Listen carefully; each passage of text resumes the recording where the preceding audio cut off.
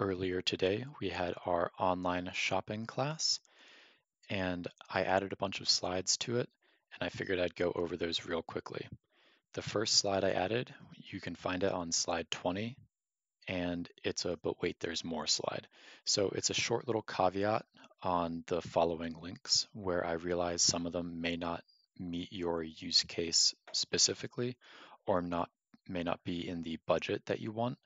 And in that case, please send an email to Mary and I can give you a more specific example of a computer that you can buy or anything really, printer, computer, phone.